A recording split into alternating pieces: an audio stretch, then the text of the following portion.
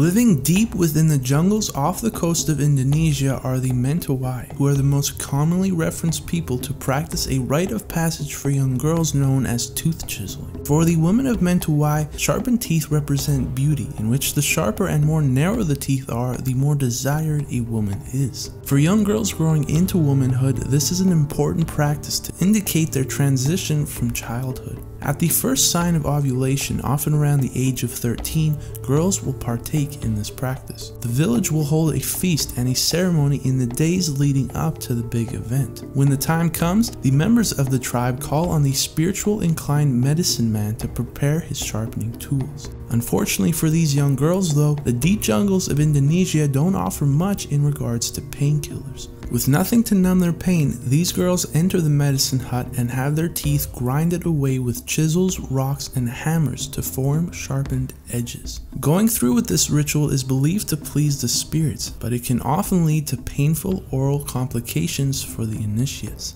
The practice of sharpening teeth is one that can be traced back to as far as the ancient Mayans. While the true reasoning behind these ancient examples is not completely understood today, it is believed that the elderly women of their tribes would file down young women's teeth using different stones and water to achieve desired shapes. For the same reason as the Mentawai today, the sharpening of teeth was seen as beautiful and elegant. While tooth sharpening was a ritual that was expected by all girls in the past, it has evolved into being a personal decision for these women. However, those who continue to practice this traditional coming of age are extremely praised and celebrated within the community. Thus, young girls transitioning into womanhood experience extremely tough social pressures to partake in this tradition, as the desire for beauty is strong.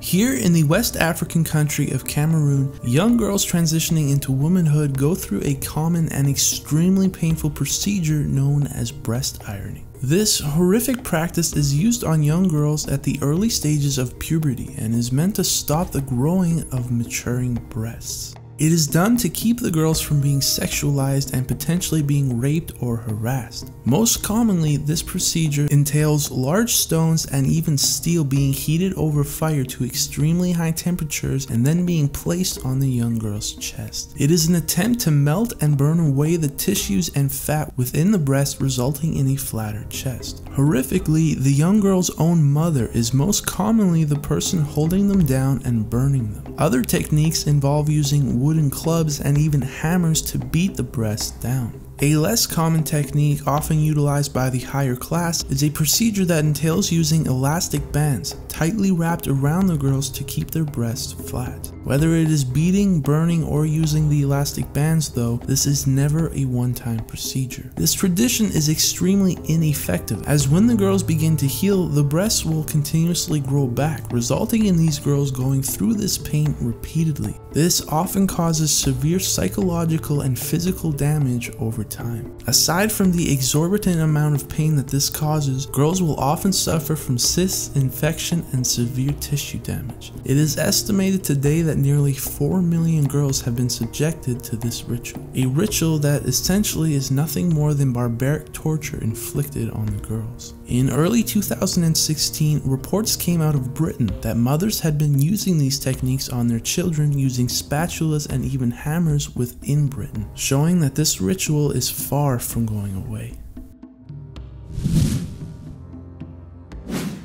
In the southern African country of Malawi, girls go through a coming of age ritual that is absolutely shocking. Often at the extremely young age of just 8 to 10 years old, girls are sent to initiation camps. Upon arriving, the girls are met and accompanied throughout the week by elderly women who will teach them their duties as women. This entails learning to cook and clean, but the 2-week camp is almost entirely revolved around learning how to please men sexually. Girls are told to lie on top of each other to get a better understanding of intercourse and different positions. However, most controversially, the girls are encouraged to practice their teachings and before camps end must endure sexual cleansing. In other words, they must partake in having sexual intercourse with a man who will be a complete stranger and are forbidden to use protection. This horrific practice has been passed down for generations, as girls are sent to these camps by their own families to ensure that their daughters will be accepted into society. While tradition, many families send their daughters at these extremely young ages. ages in hopes that they will become pregnant. As this area is full of poverty, families with daughters will sell their daughters off shortly after becoming pregnant, deferring the cost of her and her baby to the man. Families have also been known to hire male sex workers like Eric and Neva, known as hyenas, to come into these girls' bedroom at night to cleanse their daughters. This tradition results in many extremely young girls having forced, unprotected sex with men to prepare for womanhood. If a girl doesn't go through with this, she is considered ineligible for marriage, and it is believed by those who practice that deathly diseases will be cast upon their families and even their entire village. This causes extreme pressure by families to go through with this ritual. Within the Maasai tribe of Kenya, along with numerous groups within Africa and other regions of the world, this is one of the most horrific rituals practiced: female circumcision, a common ritual for young women to mark their transition into womanhood. Before a girl can be married, she must first undergo this procedure, as she is seen as a child until she does. This is commonly done in a ceremony where the entire community will come together and celebrate the young girl's coming of age and her passage into adulthood. The girls under no anesthesia are mutilated, as most of their genital areas are removed with knives and razor blades, causing unimaginable pain. The extreme poverty in the region causes many families to sell off their daughters at very young ages, meaning that the girls are often extremely young when they experience this horrific tradition. The knowledge of these practices being spread around the globe in the last 10 to 20 years has brought outrage, leading many organizations and people to call for the practice to be banned. While this has worked in many areas, the practice has not stopped. The ceremonies are simply much more private than they had previously been. It has also had an extremely negative effect of families mutilating their daughters at even younger ages to avoid suspicion. Undergoing such a surgery in often terrible conditions has led to girls often experiencing excessive bleeding, infection, and spreading diseases like AIDS. However, it is strongly believed by those who practice that this elevates girls into womanhood and is necessary to be considered a complete woman. Being that many nerve endings are removed, the Maasai believe that their daughters will be far less likely to engage in premarital sex. While horrific, this tradition continues in various parts of the world and is unlikely to stop in the near future, as these traditions are deeply ingrained into culture.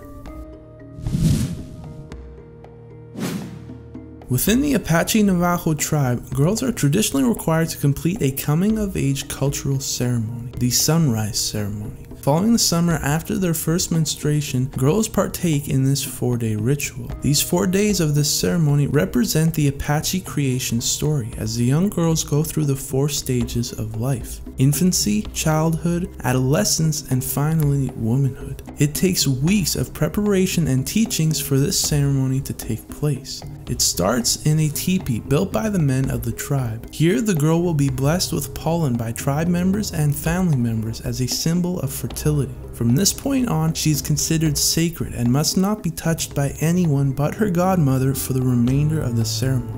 At sunrise, she must run towards the rising sun every morning for a total of 4 times, 1 for each stage of life. The second day is started by dancing before sunrise, facing the sun for 6 hours and praying to the mountain spirits for a long and successful life. After 2 long days, she is now halfway to becoming a woman. As darkness comes on the 3rd day, the girl, joined by others within the tribe, dance for an entire night, staying awake in her teepee until the morning of the 4th day. As the girl then continues to dance, the other members within the tribe awake, and the medicine men of the tribe greet the sun before her final test. A golden white clay of sacred corn flour and clay is poured over the girls by the mountain spirits. Finally, they will run their 4th and final path towards the sun, towards womanhood.